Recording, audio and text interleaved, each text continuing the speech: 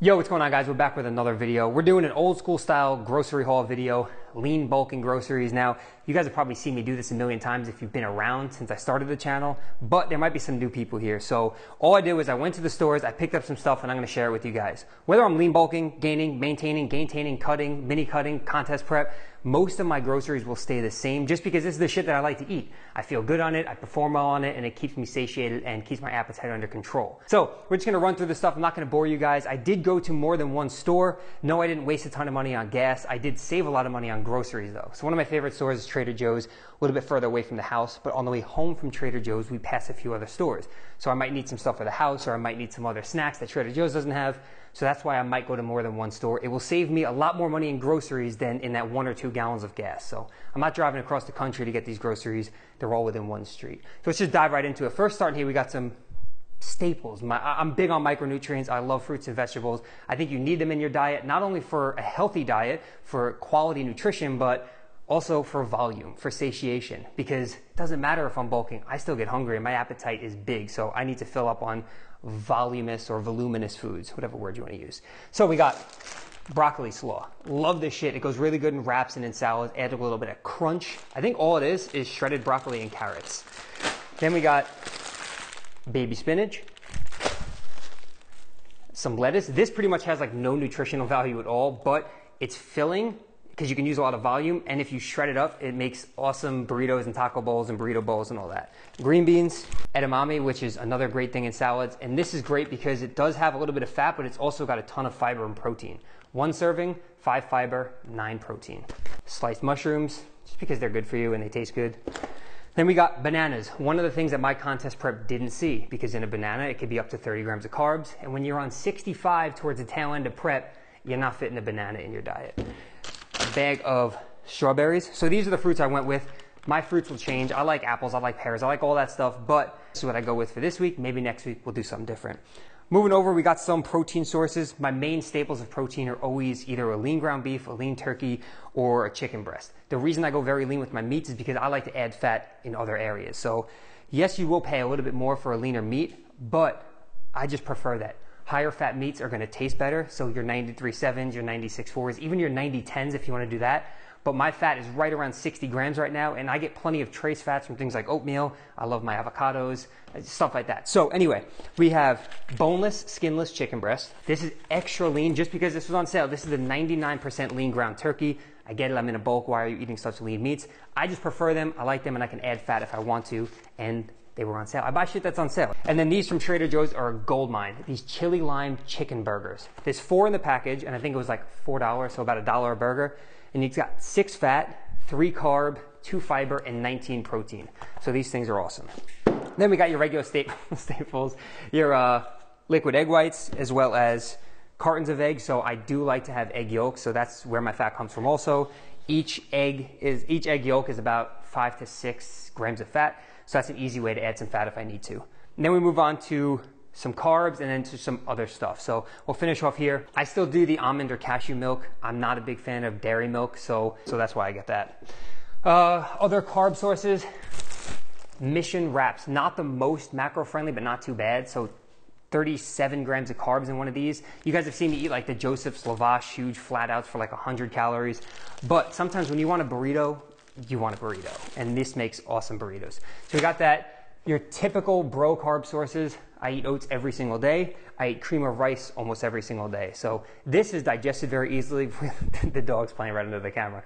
For pre and post workout, this is great. This I like to eat before bed. Throw some peanut butter in it. Love that. So carb sources right there. All right, so we got some potatoes. Baby red potatoes. I don't care if they're blue, red, baby, adult, green, purple. They're potatoes. I eat them every single day, usually for breakfast and pre-workout. And then I got marketed really hard at Trader Joe's on these Stokes purple sweet potatoes. Yeah, I got marketed hard, but sweet potatoes. And they were cool because they're purple. Sprouted flourless bread. If you guys might have heard of like Ezekiel bread before, this is pretty much that, but Trader Joe's version, so a bit cheaper.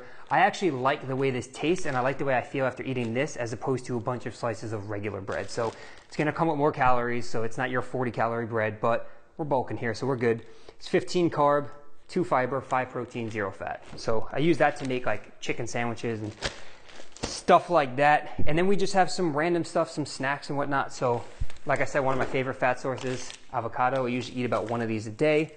We got peanut butter, another good fat source. Pico, the Trader Joe's Pico. Do this on tacos, on omelets and stuff like that. Roasted, what is this? Roasted garlic hummus. So a good spread for whatever, sandwiches and shit. You guys got dips and chips in it. Of course, rice cakes, lightly salted, and one of the best flavors I've tried, tomato and basil, right? Right, you? Right, these are, what do you call them? The best AF, good AF.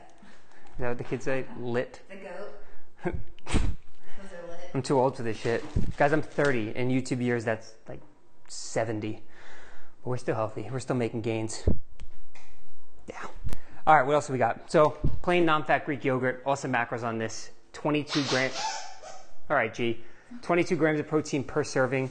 Tastes like sour cream by itself, so it makes a good sour cream substitution, a high protein version, but you can also throw some protein powder in here or flavor it up however you want. Refried beans, I think you guys get the idea. I like burrito style stuff. Refried beans, pico, wraps, avocado. Yeah. Pistachios, another great healthy fat. If you go to Trader Joe's, look for these. Everything but the bagel seasoning. So if you took an everything bagel and you scraped all that goodness off the top and then put it in a jar, it's exactly what this is. And it's really damn good. Salad dressings, the best macro-friendly salad dressings you're gonna find. Salsa ranch, cilantro avocado. This is Bolt House Farms. Tons of different flavors, and it's only 45 calories per serving. Because these are actually Greek yogurt based. Taste nothing like Greek yogurt. Tastes really good. And they have, like I said, sorry, my dog's going nuts, a ton of different flavors. And then we got some snacks. So protein crisps. I've only found these in Target before. I don't know where else they sell them. But Hot Buffalo, smoky and sweet barbecue. Macros, we're gonna do a little bit of math here. This entire bag is 10 fat, 50 carb, 50 protein, 20 fiber. These things are epic. And one serving is actually pretty big. So one serving is only 2.5 fat, 10 carb, 10 protein, and 4 fiber. But if you want to crush the whole bag, you can. And that is the grocery haul. Like I said, regardless of what my goals are, I stick to the staples. I'm pretty bro with my diet. I like the oats and the cream of rice and the egg whites and the lean ground turkeys and lean protein sources, the healthy fats, the fruits, the vegetables. So I try and get a wide range of food in my diet. I don't restrict myself. And that's the big thing with flexible dieting. You want to avoid food avoidance, be less restrictive, open your eyes to a bunch of different foods, but be smart about it. So I'm a big fan of minimally processed, micronutrient-rich whole foods, and then go ahead, have your fun, and eat your snacks. So you guys didn't see like, yeah, I eat some ice cream sometimes. I eat some cookies and brownies, and over there, they're like Lindt chocolate. So I still have my fun. I still fit that shit into my macros, but the majority of my diet is what you see right here. So if you enjoyed this video or you wanted me to take you to the grocery store, give you some budget-friendly options, talk about different stuff that I like to use to cook my food or recipes, you let me know. Hit that thumbs up button. That helps the channel as always. Drop a comment down below. Let me know some of the stuff you pick up or some of your favorite grocery stores. And that's it, guys. I appreciate the support as always again. There you go, G. We'll talk to you all in the next video.